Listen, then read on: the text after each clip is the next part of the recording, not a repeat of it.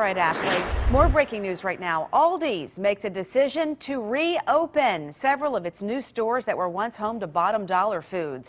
You'll remember ALDI bought out Bottom Dollar Food last year and closed all of the locations.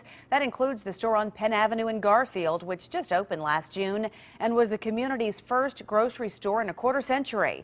Well, that store and others will now reopen as an ALDI's.